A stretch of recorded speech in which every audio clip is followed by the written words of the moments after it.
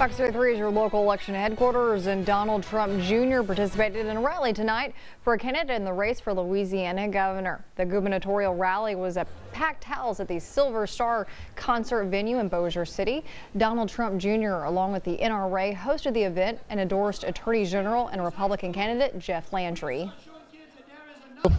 Louisiana needs a change. We need to progress. As Mr. Landry says, we're the last in the SEC, the only state that is not growing, the only one that's shrinking.